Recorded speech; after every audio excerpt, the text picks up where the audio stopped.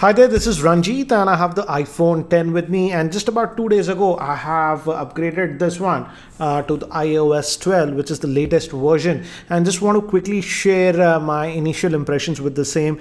And now Apple CarPlay actually works with Google Maps. I'll show you that in the later part of the video, but first let's quickly talk about it. And the first thing that I immediately noticed is that the UI is a lot more faster and everything feels a lot more fluid now with this iOS 12. I don't have older iPhones, but GIT from TechTrolls actually messaged me that he also upgraded his iPhone 5s and his cousin the iPhone 6s, and they have also become significantly faster. So this is after a long time that Apple has released a new iOS update that actually tends to speed up your device. So if you're even having an older iPhone, I would say you can go ahead and update it. And under the hood, actually, this is a big update.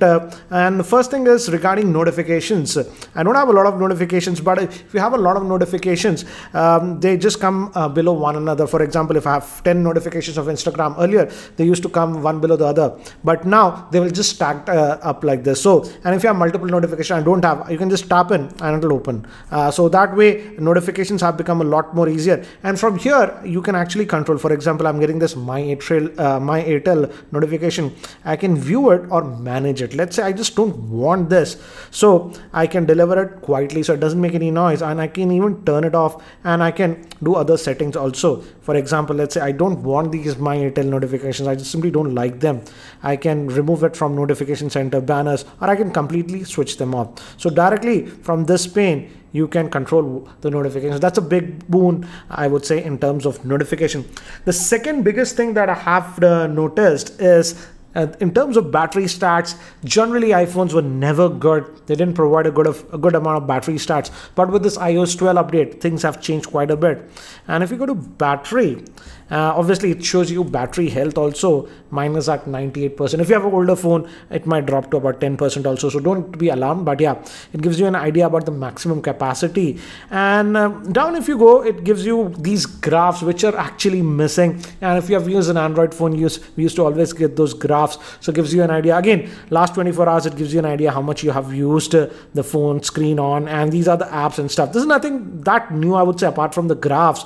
This is what we used to get. But now, if we go back over here, and if you go to screen time, here you get a lot of interesting stats. For example, as you can see, it's mentioning me that from the last night, for example, I took it out of charge. I've used the phone for about 3 hours and 2 minutes, and it divides it between social networking, entertainment, and productivity. For example, if I click over here, it gives me a detailed statistics when I was actually using the phone. Early morning, as you can see, morning I got up, I was using the phone quite a bit, and it divides it between the social networking, how much, entertainment, and as you can see, it shows you the category. If I click over here, it shows us the category, social networking, whatever. And if you I'll just remove that for the now time being. And these are the app specific. Again, you'll know, for example, I was spending a lot of time on Twitter, Instagram, and stuff, and YouTube.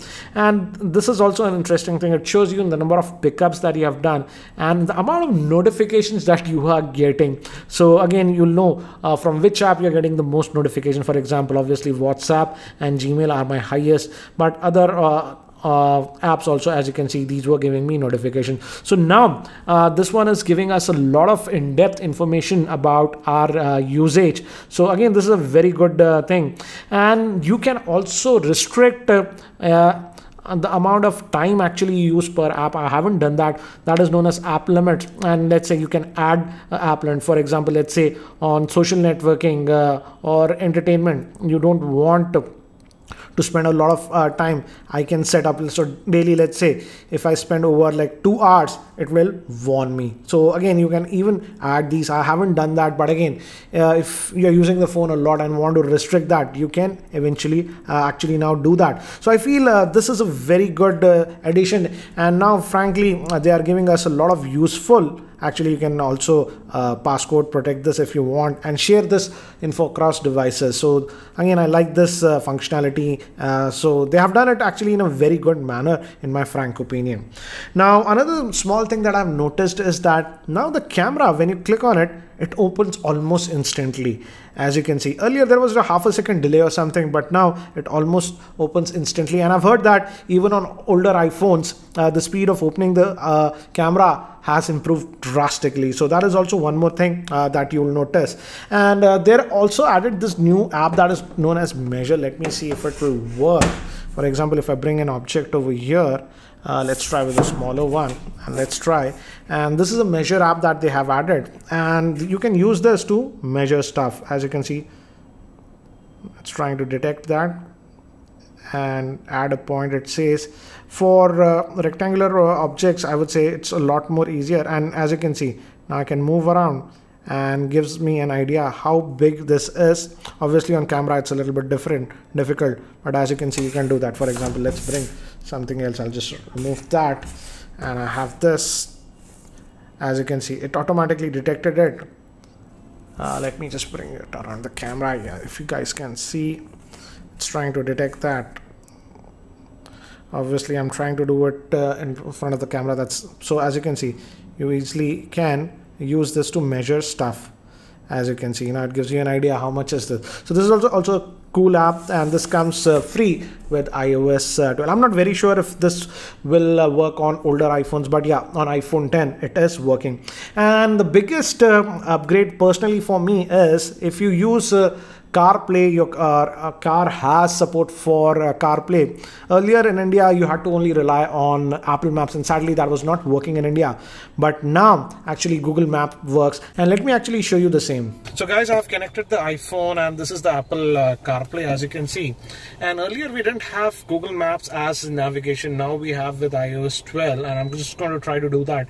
The thing is, it doesn't work with Siri, so you have to actually go here, and in the add destination, now you can add where you want to actually go. So that's how you have to do it. And these are the options that we have. So I have to click this add navigation, or click over here, Bashir Bagh. So as you can see, it has got the information now. It gives you us idea how much time it will take. And if I hit go, head southwest, then turn right. So guys, as you can see, I'm just going to use this, and everything actually works, turn by turn navigation, and it prompts. So only thing is that I can't use it with Siri. If I use Siri, it'll just revert back to what do you say, Apple Maps. That simply does not work in India. But again, using this manually, you have to just set where you want, and it is working perfectly. Turn right onto Narayanguda Main Road, then at Center Cafe. Narayanguda Main Road turns left and becomes King Koti Road. So as you can see, I'm just following it, and it is working perfectly.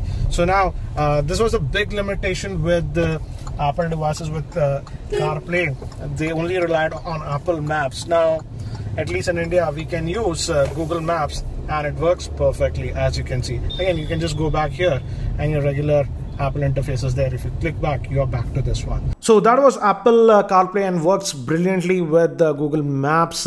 And now moving to some of the downsides that I have noticed. I'm noticing on my iPhone 10, the battery life has sort of reduced anywhere between 10 to 15% with this new iOS 12 update. So again, I don't know how it's the situation for others, but that's what I am actually noticing. And this is also one more thing that I have noticed. These are Apple AirPods, and I use them, and I've been using them for quite some time, and they work perfectly fine with this iPhone, not a problem at all. But what I'm noticing is that after this iOS 12 update, the sound profile with these actually changed a little bit. The bass is now a little bit less, and I did test this even on my iPad Pro, which I upgraded to iOS 12, and I noticed the same different thing.